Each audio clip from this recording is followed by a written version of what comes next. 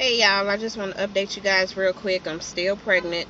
I did not end up going to the hospital. I'm actually at the parking lot of my doctor's office, which is across the street from the hospital. So I'm early. I'm like 35-40 minutes early. I'm gonna see if they see me early so I can get in and get out. But hopefully they check me for effacement and see if I dilated any more since June. I'm hoping so, y'all. My son said he think it's today. For some reason, he just felt like today is the day. I'm still having the contractions, but they are like random. They like coming when they coming, and they hurt. They are not the same as the Braxton Hicks. They hurt, but they just come random. So I don't know. Maybe it's just how I am contracting. You know, you can be contracting, and it could be any day. You know, it could be 2 weeks from now. Hopefully not. Hopefully it's sometime this week. I'm just ready for him to come out, okay? Y'all see my hair? It's a half wig. I just pulled this out the closet. I need to do something about this gray right in the front. I got one of them little pencil things, but y'all know I really don't care. I was just trying to get some type of normalcy back in my life. I look completely different to me. Like, my nose is so wide and face is so greasy and dark. So hopefully that comes back to life after the baby is born. I don't know why I put long hair in, because I'm going to be hot in the mud. But whatever. My hair is braided up underneath. I just got like a horseshoe amount out. But I can still pin it up and put it in a ponytail or whatever. So I'll probably be rocking this, you know, for the next 2 weeks. And I'm going to okay, I can't talk.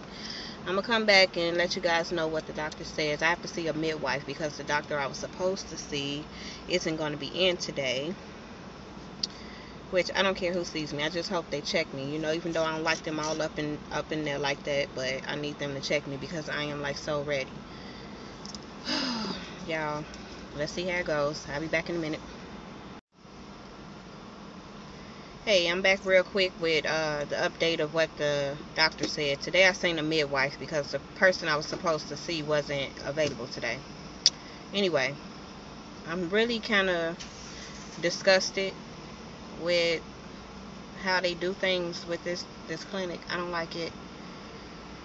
You know, since I've been coming here, I've never seen the same person, you know, twice. I've seen somebody different each time I've come here since June. And the reason why I was here is because I ended up being high risk after the preterm labor, contractions, and hospital release and all that crap. And my midwife that I was seeing from the beginning of my pregnancy ended up retiring like the week after my discharge from the hospital. So I seen her that last time, and then I just, you know, said I'll just come here from now on. I don't like the fact, okay, first let me tell you this. Everything is perfect so far with the baby. My measurements are fine. My blood pressure is fine. What else can I say? This girl is going the wrong way. What is she doing? She is going absolutely the wrong way. Oh my goodness. I'm so irritated. Anyway, everything is measuring perfect with the baby. But they will not check me for dilation. They will not check me for effacement. And it's pissing me off. You know, I told them I'm contracting. I am so puffy. Like, I can't hardly bend my feet to walk. I have, like, the flattest sandals on because I couldn't put my tennis shoes on. I had been wearing my tennis shoes to kind of push the water, you know, back up because it's, like, right up in this part by my toes. My ankle is up. It's just fat. I took a picture of it. I'll show you guys a picture of my my foot. I didn't take both. I just took the one that's like really huge, which is my left. Anyway, I'm like real disgusted with that. 37 weeks, 5 days, and they won't even check me for effacement, even or dilation. I've been dilated 1 centimeter, I know, from June. So I don't know if I opened up any more since then, which I'm sure I have. But whatever. Anyway, I'm going to show you guys a picture of my foot, and then I'll come back, you know, again or whatever.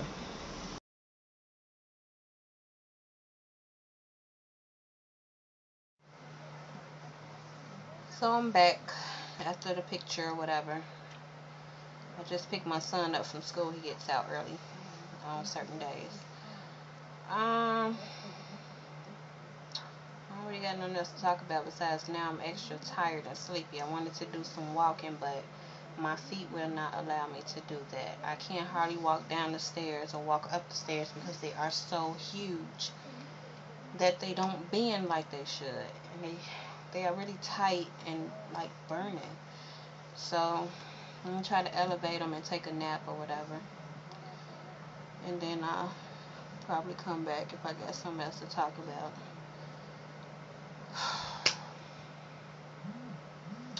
Alright, y'all. I'll see y'all later.